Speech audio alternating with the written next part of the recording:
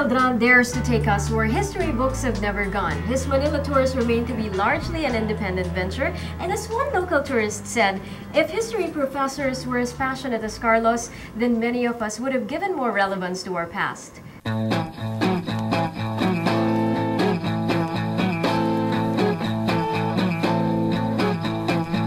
Probably the only most interesting history teacher there is. Well, no, that's for the character. I'm not a teacher. I'm just a comedian. I'm just a comedian who uses Philippine history as the content of my comedy.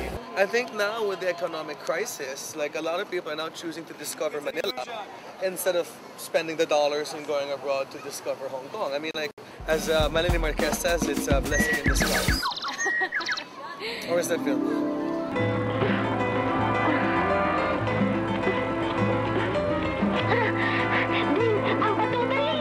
Philippine history is hardly ever written from our point of view. Usually before, like in the 19th century, there's always a foreigner's version of what Philippine facts and events should be. Philippine history is taught, I believe, too young.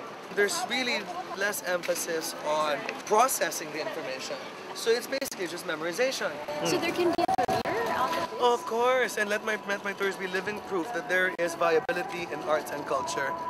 And so I need to prove to people that by doing something like performance art, as a tour, using arts and culture and our history, there actually is an end to it all. You actually can make a, you know, and not crazy living, but I can afford cell phone load and eat out every time I want to. I mean, when you go abroad, when you say the word Filipino to people, the first thing they think is like a dancer, a singer, or somebody who's into the arts. I mean, the word art is really associated with the word being Filipino. Come on, we're the only Southeast Asian people that won a Tony and an Oscar, and you know what I'm saying, and we're now the lead singer of like Journey, and we almost became the lead singer of NXS.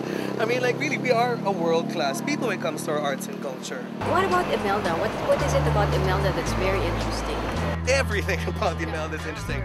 Did we create her? Did she create us? Remember, early Imelda was not the evil shoe-collecting freakazoid. I mean, this woman, a Filipina from the provinces, rose up the ranks of the world to open the United Nations here at the Woma, to cut for peace in Mindanao, to the creation of the Tripoli Agreement, to create the Cultural Center of the Philippines, National Center of Arts. We can't just pretend that like other things that she never happened. It's either what, they're going to ignore the woman with the Cadillac sleeves, or are we going to reanalyze why it happened, how we let it happen, where did it all go wrong? What were some of the information that the locals didn't know about, or they were surprised to learn about? A lot of Filipinos are surprised about the lack of involvement of the Spanish king in the running of the Philippines. I'm not diminishing our Spanish colonial experience, but compared to Peru and Mexico, we had it good. Because basically they didn't want our gold, only the Americans found our gold. So what they really wanted was our souls.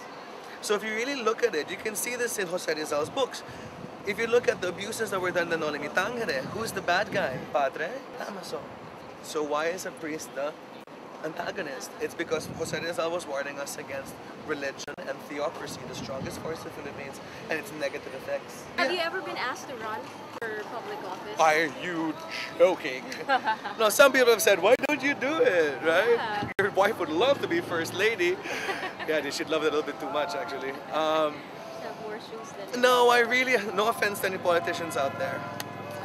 If you want to help Philippine society the least, run for office. That's why they can't really be a Barack Obama of the Philippines, because everyone is compromised. Not even Judge Morbinay?